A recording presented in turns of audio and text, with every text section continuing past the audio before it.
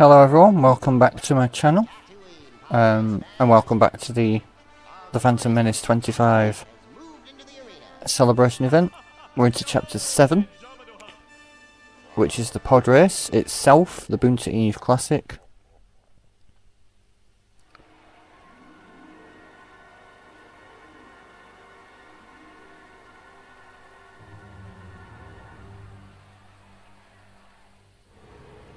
So just getting ready to start the race.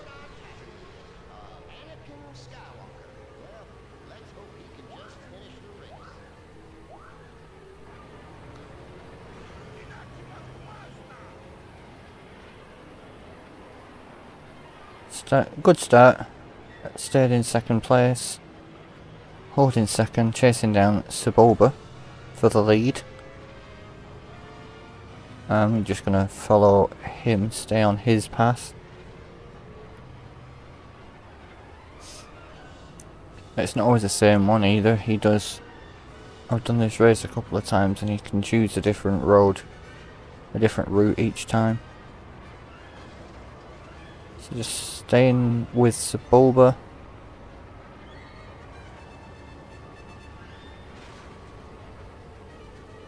Yeah, just see how this plays out. Got 3 laps and going for the overtake. Sebulba playing dirty. Not giving up that position, but I'm through. Now just got to stay in front. It's obviously not going to play out exactly the same way as it does in the Phantom Menace, but this is a key point in the film, so I figured I'd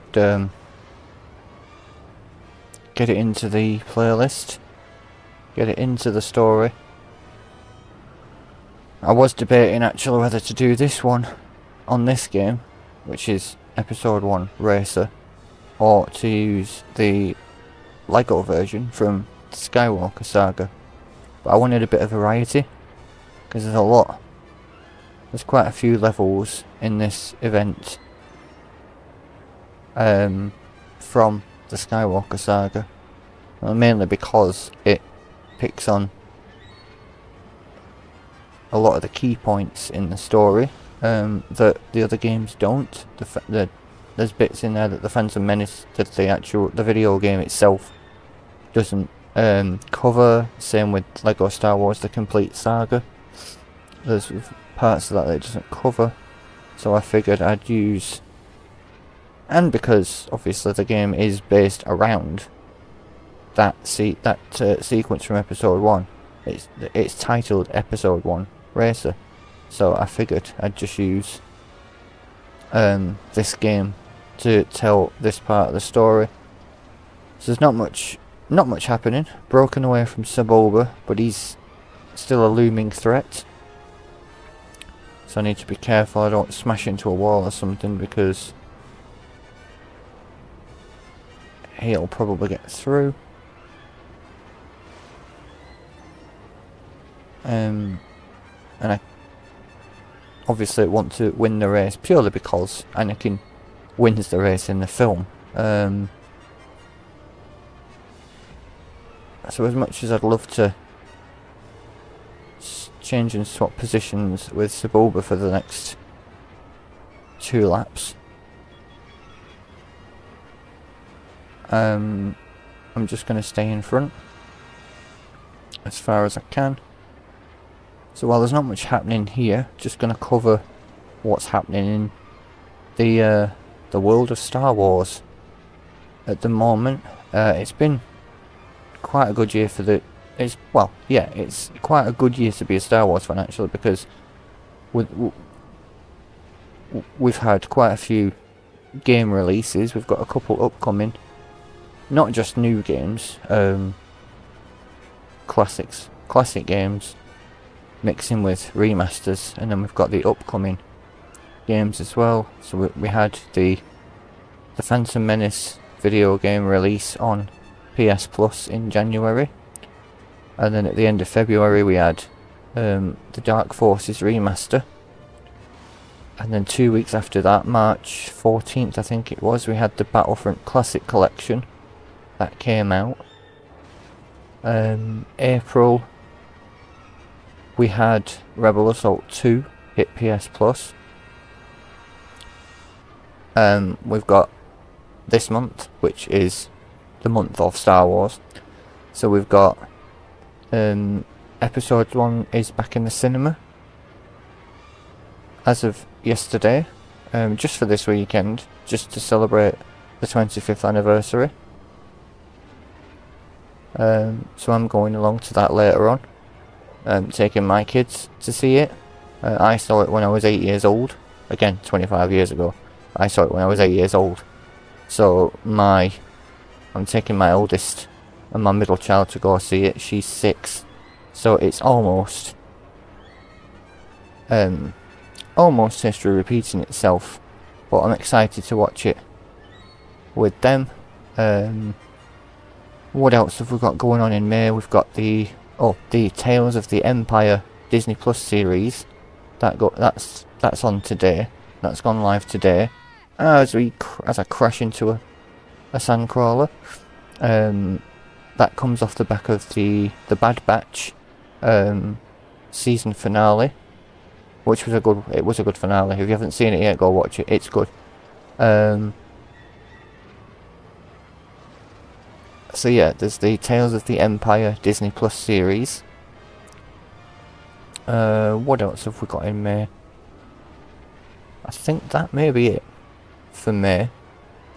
And then next month we've got Star Wars Hunters is coming out on Android, iOS and Nintendo Switch.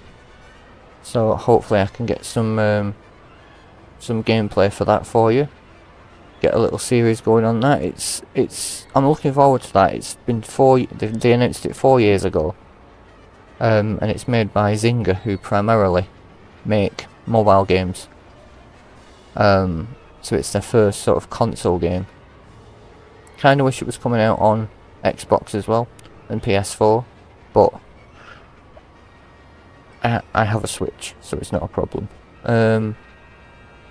So that I'm looking forward to that because it's a sports game, it's an arena game, and it's taken a lot of influence from pro wrestling. So it's going to be interesting to see how that works, because other than this game, Racer, the only other sporty type game we've had is Demolition,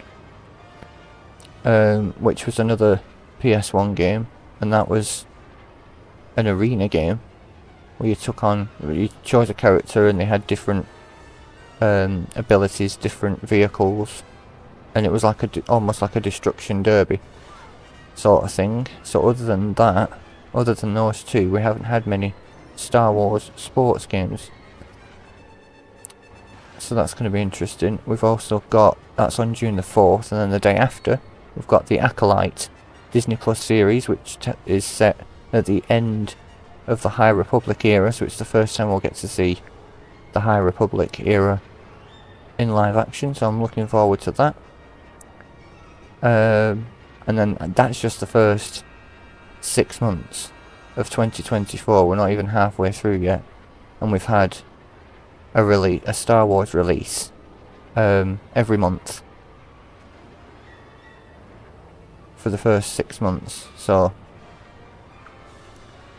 it's a good year to be a fan. And then we've got Outlaws coming out at the end of August, so I'm definitely looking forward to that, and I'll definitely have plenty of gameplay for that. It's Ubisoft's first journey into the Star Wars universe, and it looks like it's going to be an absolute stunner, above and beyond anything EA have ever achieved, even though my favourite EA titles are the Jedi games, Jedi Fallen Order and Survivor.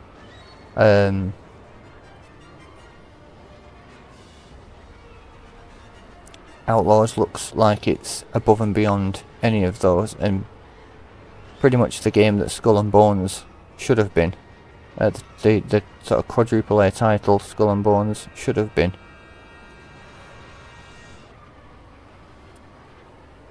So coming into the final stretch now, and Anakin crosses the line to win. Thanks for watching, and I will see you in the next episode for Chapter 8.